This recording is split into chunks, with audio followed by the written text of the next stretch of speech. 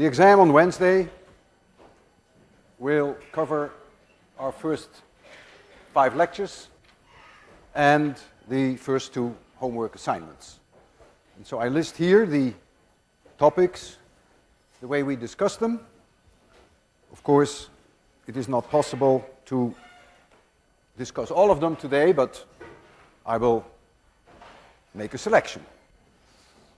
I recall that we discussed scaling, and we used the interesting example of Galileo Galilei, an animal, and the animal has legs, and we defined the overall size of the animal as J big. We called that S. And then we said, well, there is here the femur, and the femur has length L and thickness D. It was completely reasonable to say, well, that L will have to be proportional to S. If an animal is 10 times larger than another, its legs will be typically 10 times longer. Since the mass of the animal must be proportional to its size to the power 3, it will also be proportional to the length of the femur to the power 3. And then came in this key argument, namely, you don't want the bones to be crushed, which is called yielding in physics.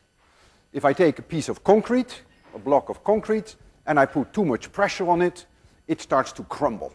And that's what Galilei Galilei may have had in mind. And in order to protect animals who get bigger and bigger and bigger against this crushing, we argued, and I will not go through that argument now anymore, that the mass will have to be proportional to d squared, which is the cross-section of the femur. And so, you see immediately that d squared has to be proportional to L to the thirds, so d must be proportional to the length of the femur to the power 1.5. So this would mean that if you compare an elephant with a mouse, the elephant overall size is about 100 times larger than a mouse. You would expect the femur to be about 100 times larger, which is true. But you would then expect the femur to be about 1,000 times thicker. And that turns out to be not true, as we have seen. In fact, the femur of the elephant is only 100 times thicker. So it scales just as the size. And the answer lies in the fact that nature doesn't have to protect against crumbling of the bones. There is a much larger danger, which we call buckling. And buckling is the phenomenon that the bones do this.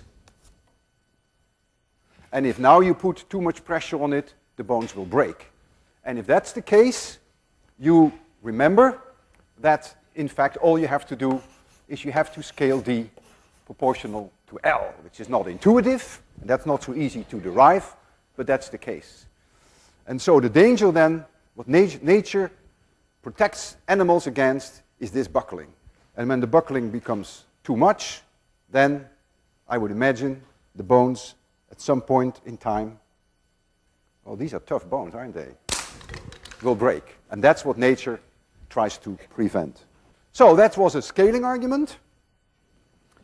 And let's now talk about dot products. If I look there, I scan a little bit in a random way over my topics. So let's now talk about dot products. I have a vector A,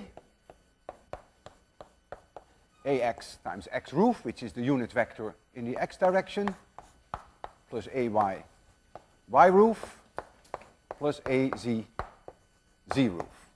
So these are the 3 unit vectors in the x, y, and z direction, and these are the x component, y, and the z component of the vector A. I have another vector B, b of x, x roof, b of y, y roof, b of z, z roof. Now the dot product, A dot B, also called the scalar product, is the same as B dot A, and it is defined as AX BX plus AY BY plus A, Z, B of Z. It is a number.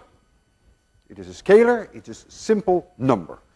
And so this number can be larger than 0, can be positive, it can be equal to 0, it can also be smaller than 0. They're just dumb numbers. There is another way that you can define, you can call this method number 1 if you prefer that. There is another way that you can find the dot product, which gives you exactly the same result. If you have a vector A, and you have the vector B, and the angle between them is theta, then you can project B on A, or A on B for that matter, it makes no difference. And that projection, the length of this projection is then, of course, B cosine theta. And so A dot B, and that is exactly the same. You may want to go through a proof of that. It is the length of A times the length of B times cosine of theta. And that will give you precisely the same result. What is interesting about this formulation, which this lacks, that you can immediately see that if the two are at 90-degree angles, or 270 degrees for that matter, then the dot product is 0. So that's an insight that you get through this one, which you lack through that other method. Let us take a down-to-earth example of a dot product. Suppose A equals 3x and B equals 2x plus 2y. And I'm asking you, what is the dot product? Well, you could use method number 1, which in this case is by far the fastest, believe me. Ax is 3 and bx is 2, so that gives me a 6. There is no ay, there is no az, so that's the answer. It's just 6.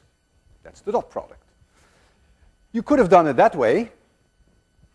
It's a little bit more complicated, but I certainly want to show you that it works. If this is the x direction,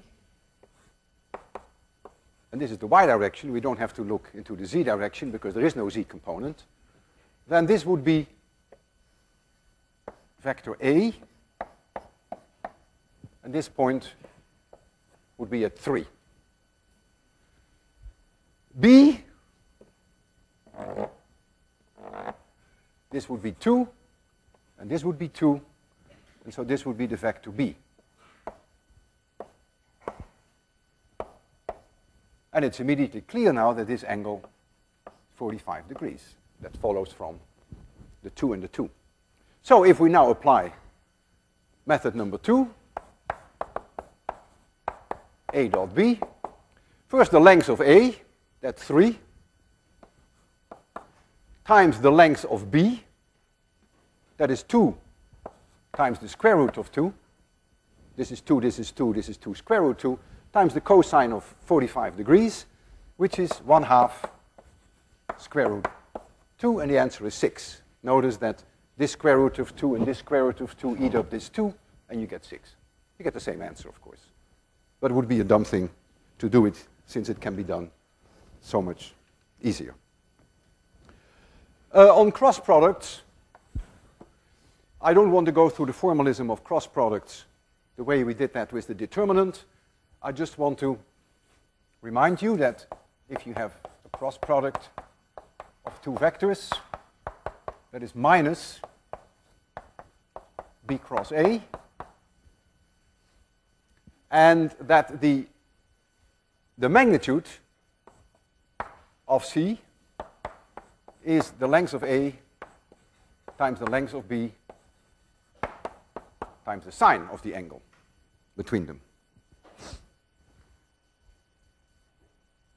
The vector C, the dot product, the cross product, is always perpendicular to both A